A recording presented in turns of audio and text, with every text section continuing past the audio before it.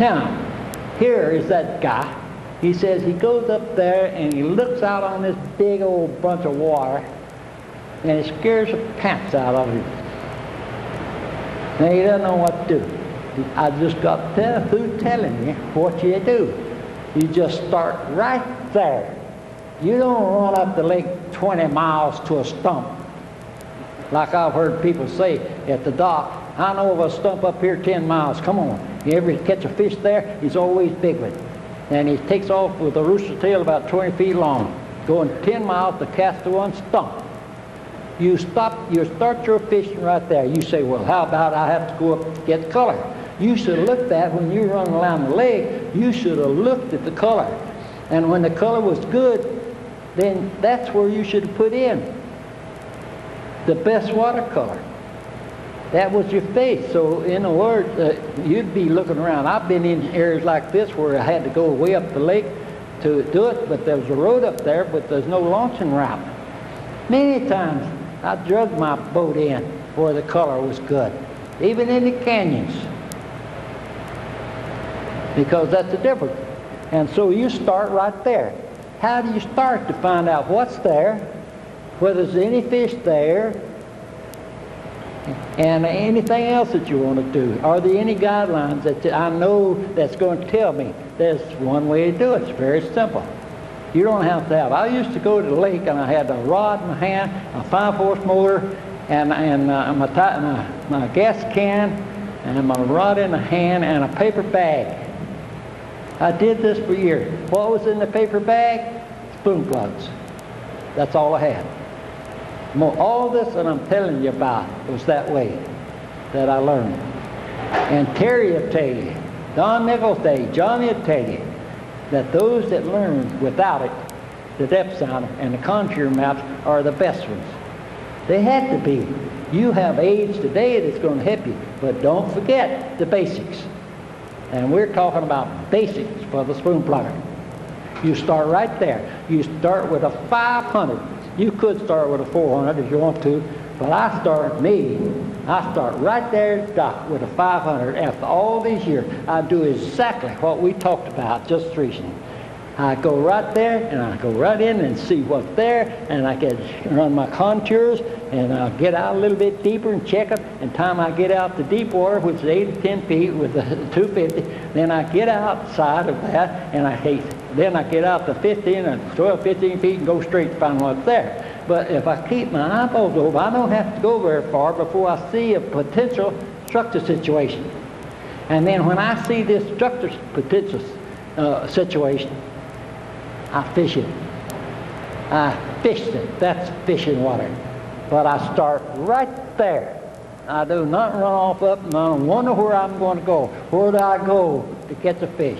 And how do you say I start right there? Here's the way I do it. I start right there, and I spend half of the time going away from it, and the other half coming back here.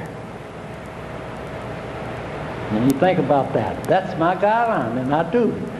I'm not going to get in trouble way up the lake too far maybe, and a storm comes and I have no place to go. And not only that, I don't have to do that. There's fish there. All I got to do is catch them. And another thing about this situation, the other guys and the tournament people, they're going like 40 miles out of sight.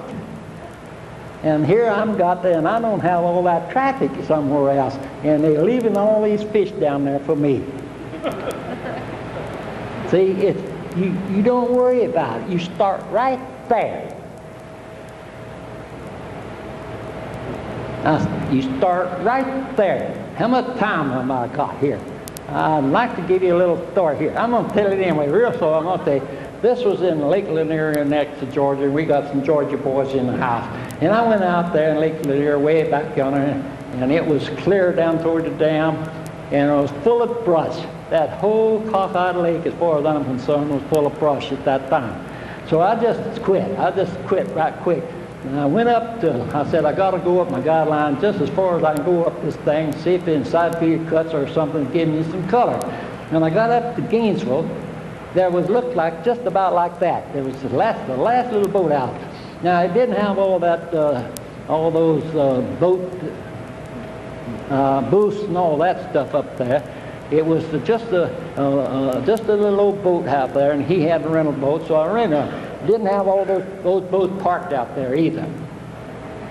So I put on the 500 right there, and I started down this right-hand lane.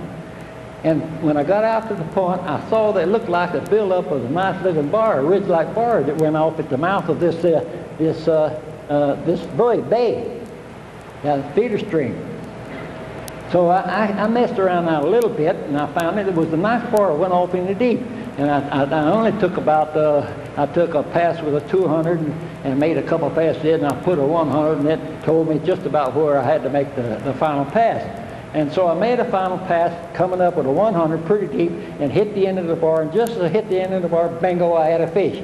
By that time, my boat was in here close to this dock because I was coming up that side. I put the fish in the boat.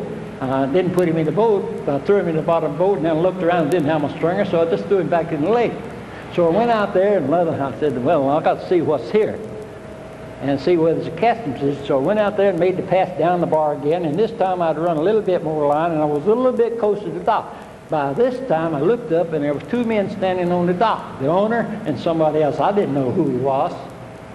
And so when I fought the fish, the time I got through fighting that fish, I just kept my rod on the boat and drug the fish pretty good distance. And my boat was right close to the dock when I turned it, and I hung the fish, you know.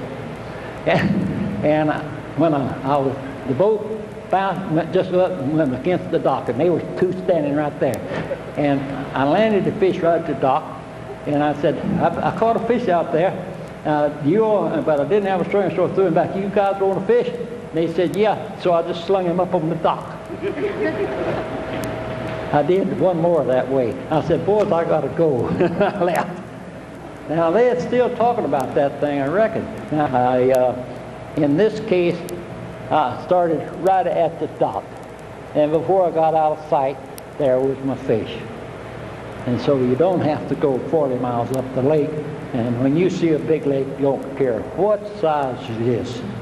You start right there at the launch. You start out with your lures and keep your eyeballs open. Pretty soon you're going to find out what's there, and you're going to also find out whether there's any fish there.